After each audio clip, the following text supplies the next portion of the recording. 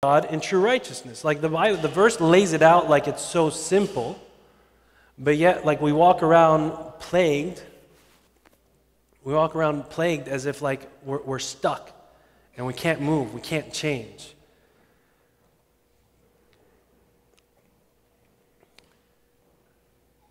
And part of the reason is because we lack both solitude, time away from other people, and we lack time of silence, where we don't have information overload, where we don't have access to other people, where we don't have other voices coming in and whispering.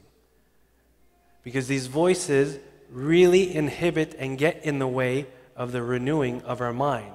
And the renewing of our mind is the essential step in order to begin to put on a new man.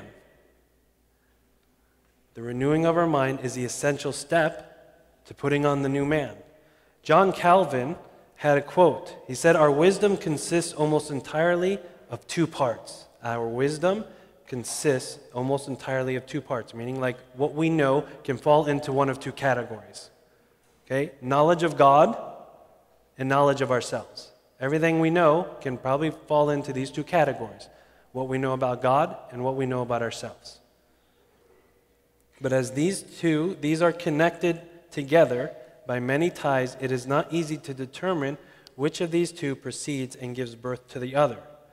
So what he's trying to say is that like our knowledge of God and knowledge of ourselves is so like closely linked to each other that it's almost impossible to say like, well, do I begin to know about God, or and then God teaches me about myself, or do I begin to know things about myself and that in turn teaches me about God? Which one comes first? Do I learn about God first and then He teaches me about who I am, or do I learn about myself and then through understanding who I am, I begin to understand who God is? What he's saying is that these two are so closely linked that we really don't know which one comes first. So most of what we know comes and falls into either of these two categories. St. Augustine had another quote. It's one of my favorite quotes. He says, "How can you draw close to God when you are far from your own self?" How can you draw close to God when you are far from your own self? Essentially what he's saying is that, like, how am I to be in a loving, intimate relationship with God when I am unaware of who I actually am? If I am unaware of who I actually am, then how could I be in an intimate relationship with God? Because intimacy is based on two people or two beings coming together and sharing of themselves. Sharing of themselves. But if I do not know who I am, then the question is, well then, who is loving God? Who is loving God? And I'm going to tease that out a little bit, okay? So if I am unaware of who I am, then it's hard to actually love God. Because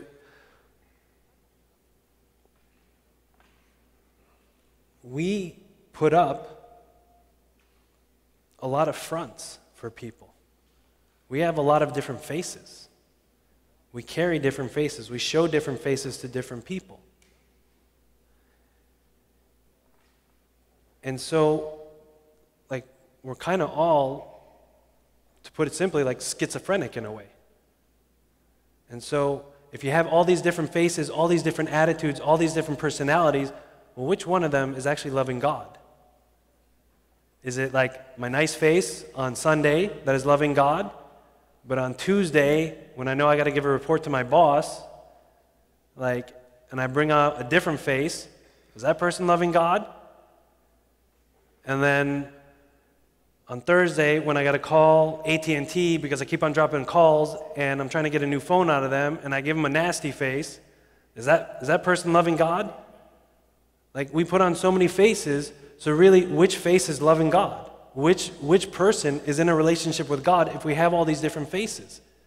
If we live in all these different compartments of our lives? So how can we draw close to God when we are far from our own self? And he followed that up and he said, "Grant, Lord, that I may know myself, that I may know thee.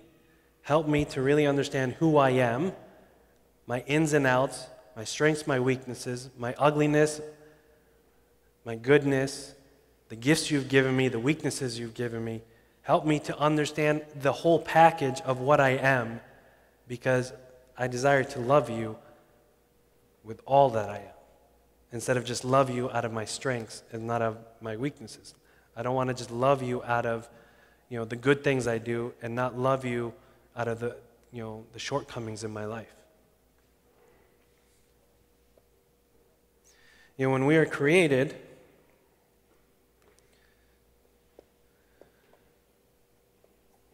in Genesis 1:26, it says, "Then God said, let us make man in our own image and according to our own likeness." And so, hidden within this verse is the greatest, key that unleashes a genuine relationship with God. Because if we are made in His image and in His likeness, then built inside of us is the key to understanding who He is. He has given us the key to understanding Him, the key to opening an intimate relationship with us inside of us when He created us. But I want to quickly clarify, what does it mean to be in His image and His likeness? We have a God who thinks. We have a God who feels. We have a God who suffered. We have a God who experienced life with us. And in the same way, He has given us the ability to think. He has given us the ability to feel. He has authored our emotions. He has authored also our suffering. All because it bridges the gap between us and Him. And inside of us, when we pay attention to what's going inside of us, do we begin to unleash and unlock the mystery of what we call a relationship with God. He created the key to the mystery inside of us when He created us. Because He wanted to share in our thoughts. He wanted to share in our emotions. When we say, "I'm angry," He says, "I've been angry too." You see what my Israelites did in the Old Testament? I've been angry before. I feel betrayed. He's like, I know what it's like to be betrayed. I feel like when I speak the truth and people attack me for the truth, Jesus says, I know what it's like to speak the truth and have everybody look at you like they want to kill you. So inside of us is the key that unleashes an intimate relationship with God. Proverbs 4:23 says, "Keep your heart with all diligence, for out of it springs the issues of life." Keep your heart with all diligence, for out of it springs the issues of life. It's a key verse because as we walk through life, everybody has moments that strike deep. And it's how we really deal with those moments, those events in life that really strike to the core of who we are, that really determines how we live from that point on. It's how we deal with the issues that strike deep to our heart in that time that determines how we choose to live life from that point on. If you're a spouse, for sure you've gotten into an argument with your spouse. And an argument that hurts. An argument where words come out of our mouths that probably shouldn't come out of our mouths. Actions come out of our bodies that shouldn't come out of our bodies. And we leave hurt. We leave angry. We leave bitter. How we deal with that, how we guard the issues of our heart with diligence, determines what the rest of the marriage will look like. When we deal with family members, when we deal with friends, when we are hurt, how we deal with those issues that cut to the heart determine how we live life from that point on.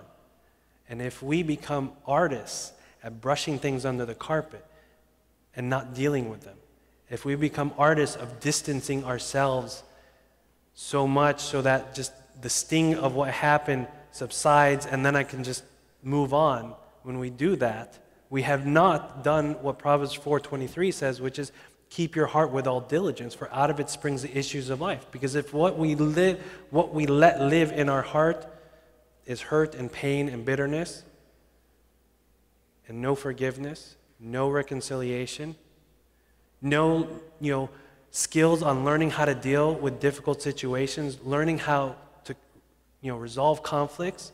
If those things leave our heart, what kind of heart do you have?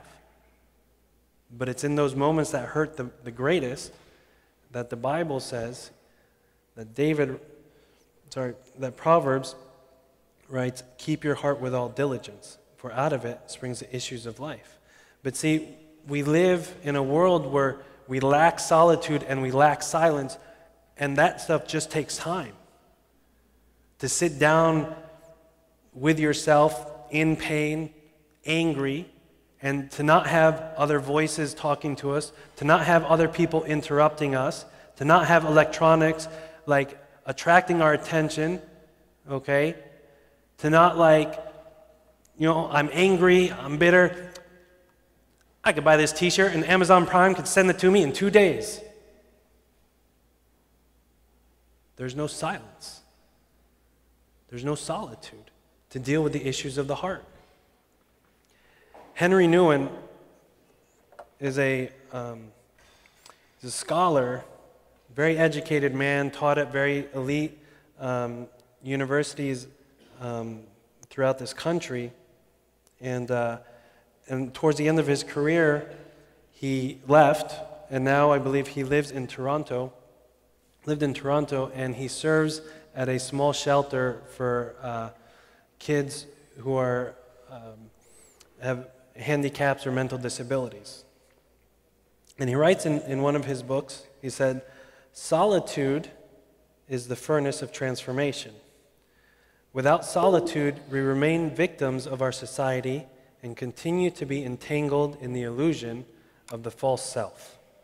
Solitude is the furnace of transformation. Without solitude, we remain victims of our society and continue to be entangled in the illusion of the false self. So what's this false self that he's talking about?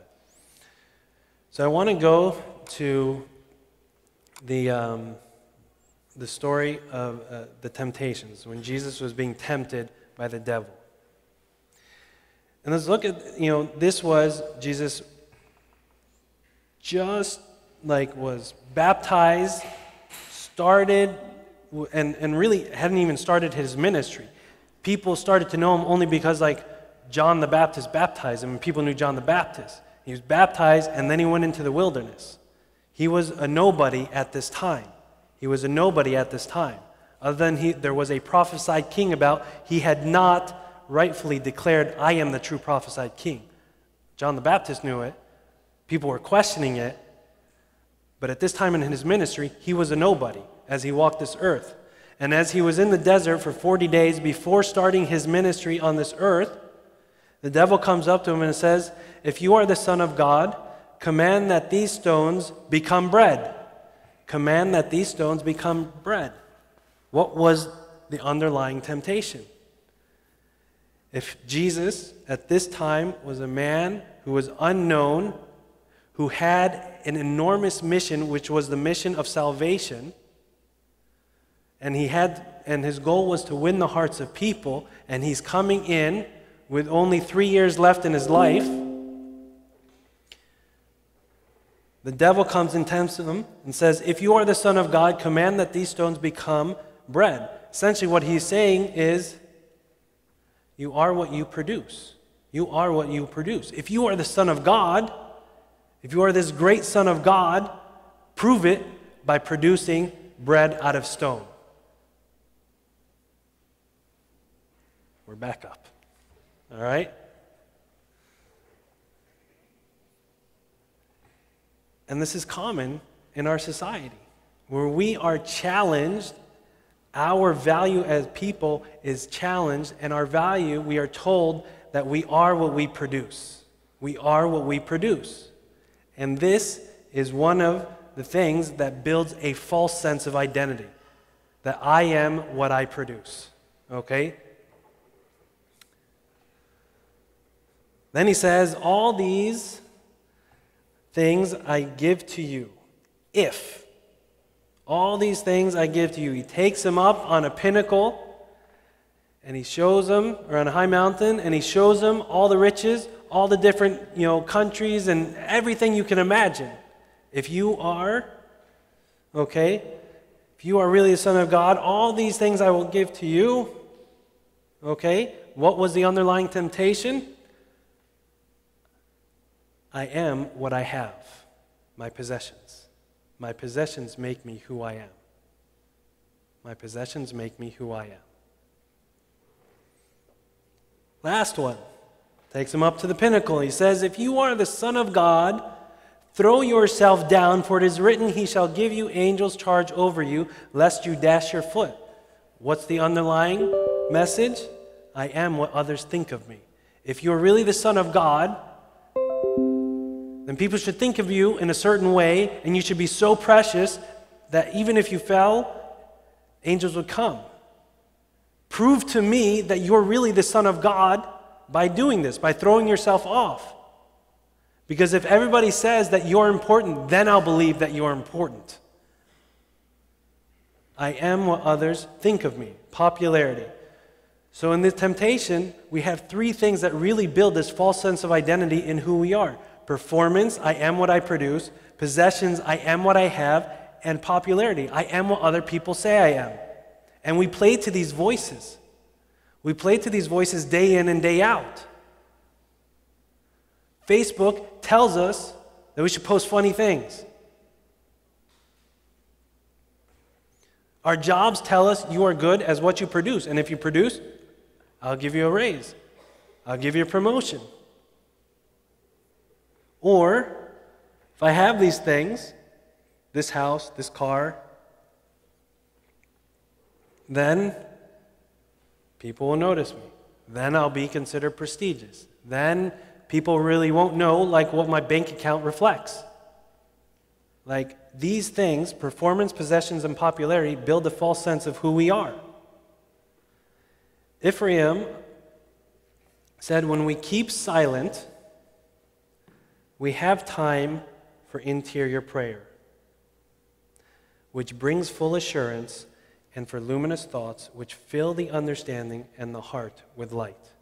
When we have silence, meaning when I shut off society's ability to send me messages of, I am what I produce, I am what I have, and I am what other people say I am, okay? When I have silence and I shut these voices off, then I have time for interior prayer. And interior prayer on the inside, remember what we were saying earlier, is the key to a relationship with God. I have time for interior prayer, which brings full assurance and luminous thoughts, which fill the understanding and the heart with light. So when I am silent, I have time to interiorly pray. And it's in that interior prayer that God brings the full assurance of our value as people, of our value as His children. But if we never get away from people, and if we never silence the voices, we never hear this voice. We never gain the full assurance that my value is not based on what I do or what I produce. My value is never based on my performance, and my value is never based on what people tell me I am. It's in that silence that God clearly says, you are valuable because I made you like me. You are valuable enough for me to come and die. You are so valuable that in your weak times, in your sin, in your mistakes, that I would hug you every single time. But we don't get to that when we don't have silence. And we continue to play to the voices that create a false sense of who we are.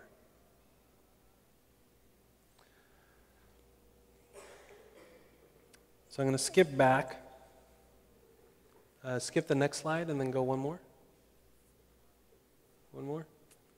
So let's go back. In Ephesians 4:22, let's read it again. That you put off concerning your former conduct the old man which grows corrupt according to deceitful lusts, and be renewed in the spirit of your mind.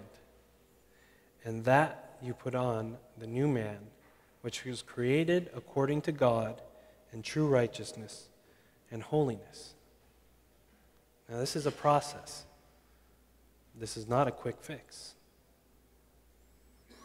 But one of the things that we can do is to begin to create rhythms of life.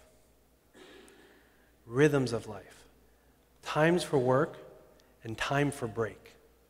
Time for friends and time to rest. Time to be with people and time to be completely alone. Does it mean you will be less productive? Yes.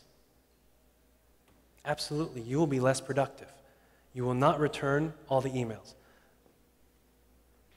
Will people be frustrated? Sure, people might be frustrated.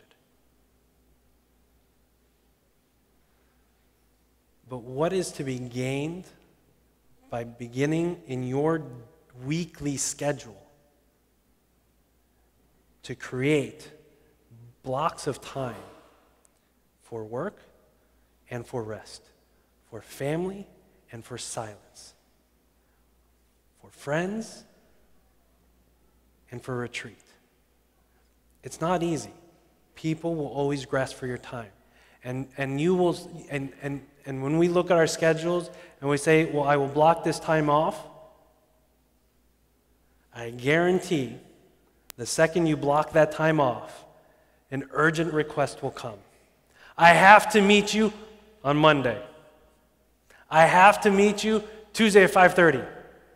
I guarantee an urgent request will come. And it'll be a good request too. I need you to help me with this problem. I really got stuck in this situation. And we think to ourselves like, well, if I don't help them, what are they going to think of me? How are they going to respond to me?